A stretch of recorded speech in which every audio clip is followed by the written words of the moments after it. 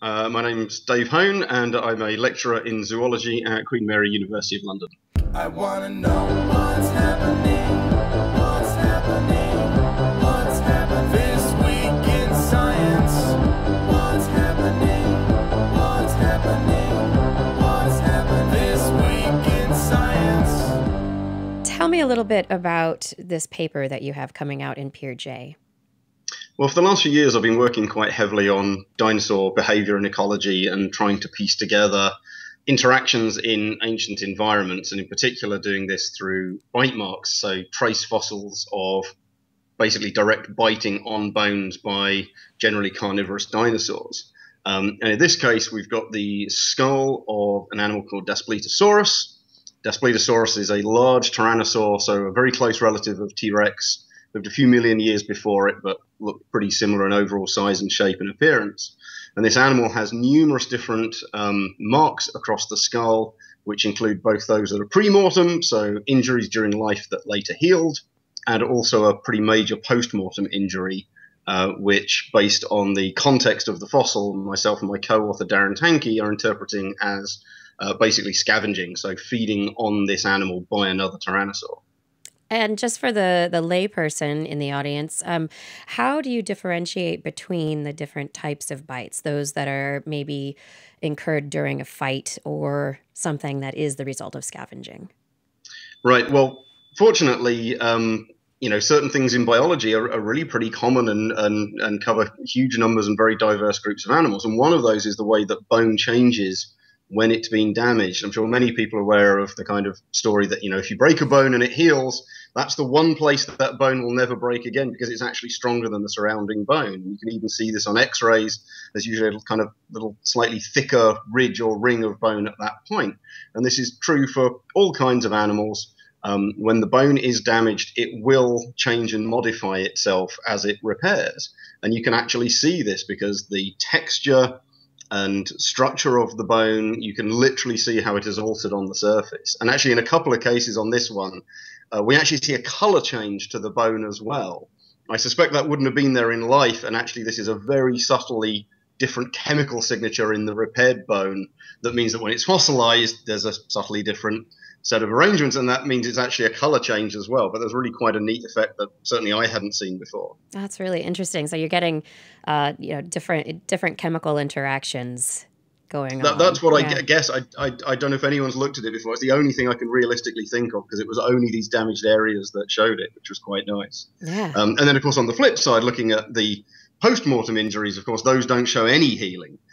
So there's no trace of repair. Now, of course, at one level, this could be that they were injured, immediately before death or a few days beforehand, and obviously no healing had kind of kicked in. But in the context of this fossil, we've actually got some evidence that the bones had been moved around at the point at which that bite took place.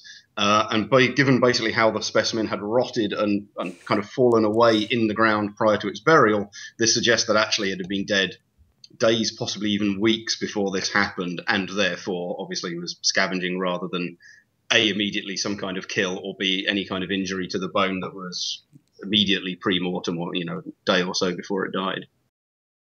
Right. And then how do you match up tooth types? So you say, okay, this is a Tyrannosaur tooth and this matches this bite perfectly versus, some other raptor type species. Right. Quite. Sometimes that's really quite hard or even impossible. We're lucky with the tyrannosaurs that at the time that they were around, or at least certainly the later larger tyrannosaurs, like Tyrannosaurus and a bunch of others, actually tyrannosaurs were the only big carnivores in that environment at that time. So, for example, when Daspletosaurus was around, there was another large tyrannosaur that lived alongside it, and there were a bunch of big predators, things like large pterosaurs, but they don't have teeth, they only have beaks.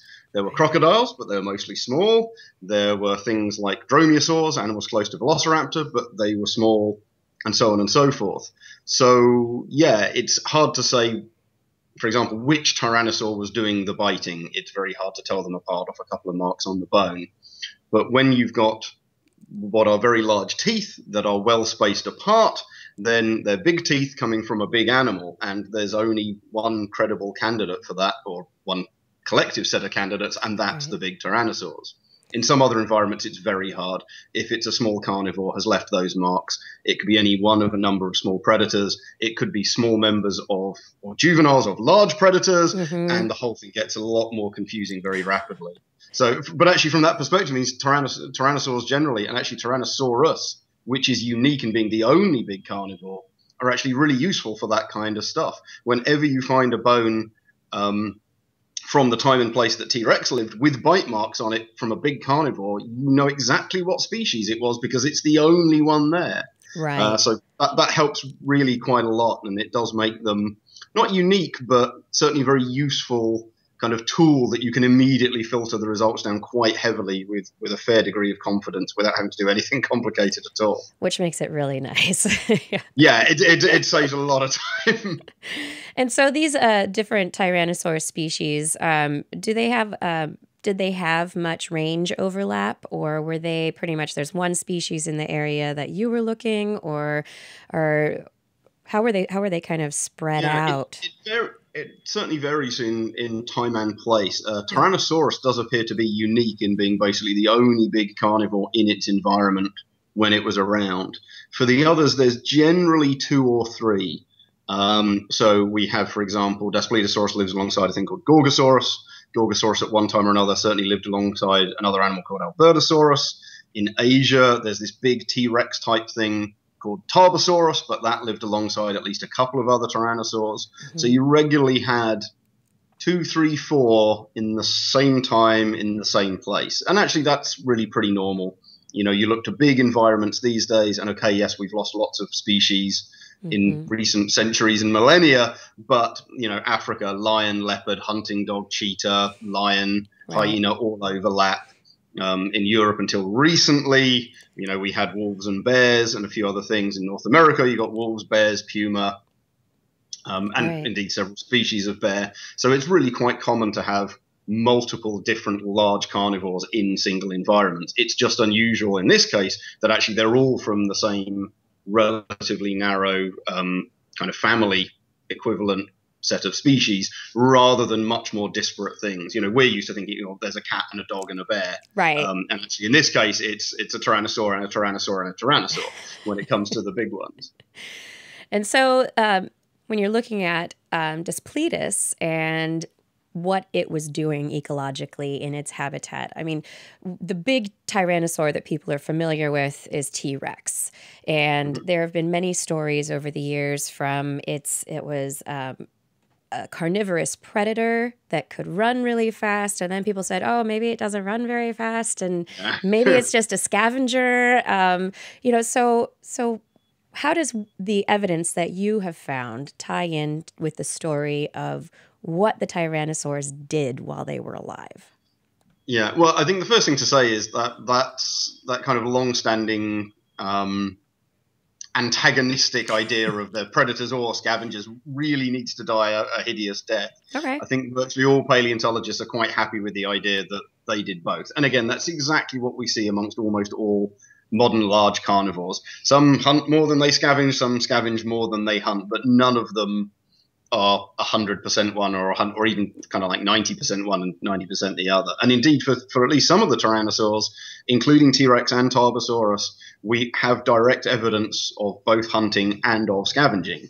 So it's pretty reasonable to assume that basically all of the tyrannosaurs, and indeed most of the big carnivorous dinosaurs, were doing both at one time or another. In this case, it just kind of adds a little more to the kind of scavenging aspect, because as I say, we're quite happy this animal had been long dead when it was fed upon. Yes, some animals kill things and then could spend days or even weeks feeding on them, but generally then you see bite marks all over the skeleton. We don't. We only see them on this jaw and in the head, not on the other parts. So this does look like something that had rotted, fallen apart, and it just kind of grabbed or bit at the last little bit that it could access. So this does show, you know, more supporting evidence of scavenging in tyrannosaurs, but also that fits into that just kind of general pattern of, you know, that's a really quite common thing. You know, most carnivores don't tend to feed that much on other big carnivores. Partly because they're just rare. You know, you will see 100 zebra for every lion that you see if you go out to Africa. You know, so lions aren't going to be encountering other lions and hyena that often. And now we're talking about animals, you know, multiple tons in mass. There's not going to be one every half mile. No. But again, it shows part of that pattern. If they came across something that they could eat, they were going to eat it. And it looks like they did just that. And they're not going to care whether or not it's another Tyrannosaur and feel bad about it. No, probably not. I mean, they're at like, least yum. in some cases, yeah. But at least in some cases, these animals quite probably avoided each other or avoided feeding on each other to a certain degree, because obviously carnivores actually tend to focus parasites because they're always feeding on other animals. They actually tend to carry a pretty heavy parasite load. It's been suggested that's part of the reason for some of the human cultural taboos in feeding on carnivores. You know, not many cultures do really eat things like dogs and cats, and actually there's a good reason for that. They're often loaded with diseases that often some of the herbivores aren't. So that may be a reason that maybe some of them tended to avoid that. I mean, there's no real way of knowing that for the dinosaurs, but certainly it's plausible that they did. I think just on average, this would almost certainly be a rare event, as I say, simply because there is not one of these guys every half mile, even every 5 or even every 10 miles. It's probably quite rare for them actually to have come across another dead individual. And then, of course, may or may not be hungry at that time. So that would further reduce the odds of them ever actually doing this. But clearly it's happened. And it has happened more than once. There's actually a T-Rex toe bone with tooth marks on it, which can only have come from a T-Rex. So it does look like there's at least one other Tyrannosaur directly cannibalizing its same species. Your research was crowdfunded. Yeah, that's right. At the time that I basically got invited to do this project, my co-author kind of had it set up. He'd done a lot of work. He was actually the preparator on this specimen. So that stuff you always see in documentaries of some guy sitting in a lab painstakingly picking away at all the little bits of rock to get the bones out. That's what he does the vast majority of his time. And so he'd spotted most of these things and wanted me to help him out researching it. And at the time, I was actually unemployed. I was between jobs, so I didn't have any salary and I didn't have any support funding for my research. Right. But I do a huge amount of outreach. I write for lots of websites. I do lots of public speaking events and stuff like this. And people were starting to look at crowdfunding as a general thing, but also including for science. And I thought it's worth a shot. It's a relatively cheap project. It's a flight to Canada from the UK and a week's accommodation. I'm not asking for huge amounts of money.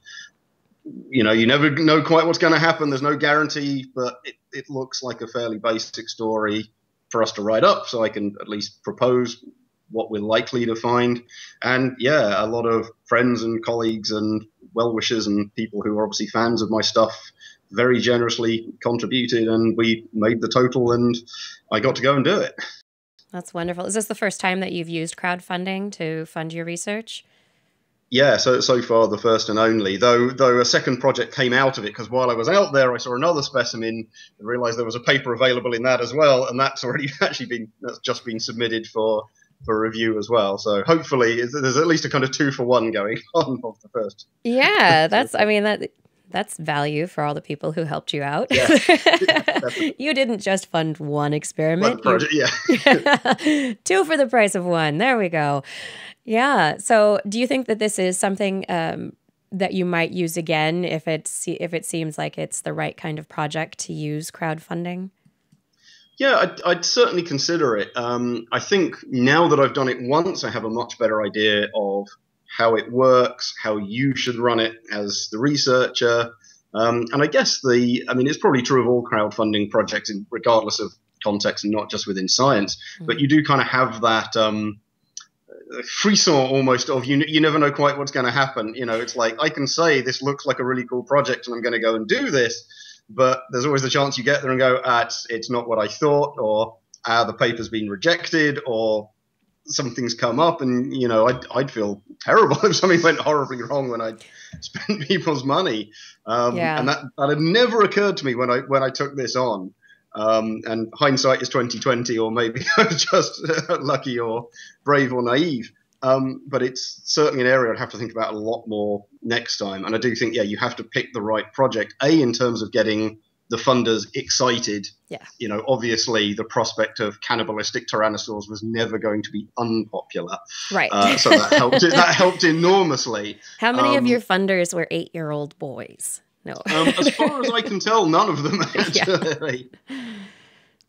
But yeah, that's an aspect which is really going to help push it. And you know, I'm well aware that I'm extremely lucky that I get to work on dinosaurs and that they are very popular. And I genuinely feel bad for colleagues of mine who do incredible and exciting and important research, and no one cares because it's not a dinosaur or it's not a bird or it's not some giant carnivore.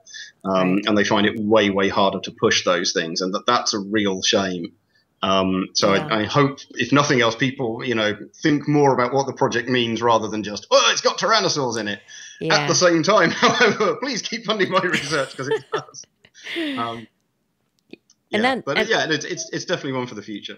And then on top of it, you didn't just, it seems like you're in this entire project, you have chosen like all of the, I don't know, kind of the edge pushing abilities that the web is allowing now. So you're publishing in an open science journal, PeerJ, and you're using you used crowdfunding for it. So there's these two decisions that you made together. Just, this is not what an average scientist does. No, I guess not. I mean, I'm a pretty big proponent of open access. I really like it as a concept. Again, my unemployed days and between job days, it could be really hard to keep your research going when you couldn't always access the papers if you're ever scrounging stuff. I do lots of outreach, and I know lots of people who are not in research institutes but really do go and read scientific papers and understand them and are getting something from that, and contributing to that helps enormously. There is the kind of flip side, which is, whether we like it or not, there is a certain degree of political game playing when it comes to where you publish your papers. And, you know, I don't think anyone is really immune from that in their careers. But in this case, it's like, you know, I couldn't see any reason not to put this straight into an OA journal. It was something that I kind of said as part of the pitch, you know, is I get published, it's going in one form or another into an OA journal. Because again, you know, I could have easily handed out PDFs or sent print copies to whoever supported me. But it's like, yes, you deserve to get something back special for contributing to this. But if this is effectively, to a degree, a citizen science project by you contributing to allowing me to do that, well, then we should put it back out to everyone as far as possible. And again, something I hadn't considered the first time around, the obvious flip side or problem to that is, well, if they reject the paper, there's only so many OA journals you can go to. You could easily find yourself, well, I'm either going to have to break a promise or not publish it. And exactly. Is a great solution. So again, perhaps naivety on my part, but or maybe it's just a good paper. But you know, there are further things to think about, which I certainly hadn't considered. But I think that kind of happens when it's kind of new. You know, there's only been, you know, I can think of only a couple of other dinosaur projects which have been done like this. So crowdfunded. There are some websites springing up. It was a place called experiment.com who kind of acted as the host for me and were extremely supportive, and I'm very grateful to them. And they're starting to spring up and starting to spread and really doing a good job. But it's still kind of new to everyone, really. And when I first kind of put the pitch online, which would have been about 2.5 years ago, I think it was very new indeed. I mean, there was very little like it indeed. Websites are springing up all over the place and closing again rapidly when they found they couldn't do it. And it was early days. Yeah, and it still is. I mean, there are plenty of, you know, even with products that people are trying to get crowdfunded on Kickstarter, there are lots of products that have just never materialized and other things. So it is kind of from the perspective of the person doing the funding for a science project. You have to take in all these, like you're taking them into account now. The people who want to fund science have to take all these potential risks into account as well. Yeah, the money that you're funding, it's going toward trying to get a result, but you don't know what the result's going to actually be, and you don't know if you're going to be able to get it published. So no, you know, that kind of famous cliche, if we knew the response, if you knew the answer, we wouldn't be doing it in the first place. Right. It's science because we don't know yet. Exactly. So there's that kind of built in, and also, the kind of other, unforeseen problems. I mean, particularly to a degree with paleontology. I mean, the whole project was basically centered around this one specimen. And obviously the Royal Tyrrell Museum where I was working it, but you never know what happened. I worked on a Tyrannosaur skull in China a number of years ago, and the paper was largely done, and we went back to the museum to see the specimen again just to check all of our observations, and they dropped it, and it had basically shattered. Oh. And you can't, you simply can't account for that or plan for it. And, no. we planned the trip and booked the flights and the hotels and everything, and there's just a box of pieces. I mean, we helped them put it back together, but obviously some of the stuff we wanted to do kind of became impossible at that point. Yeah. And, you just can't legislate for those kinds of issues, and those things do happen in, I mean, similar things I'm sure in other fields. You can go to the Large Hadron Collider and that's the day it shuts down, or has a power cut or something. But that's really true. And on big grants that are multiply funded, you can usually write off one trip like that and go, well, okay, we've lost some of our money, but we'll go back next year. We'll go back in 3 months. If that's the entire total of your project and you've burned all the money to go and do it, then you've well, it's not necessarily your fault, but you've still got a lot of explaining to do.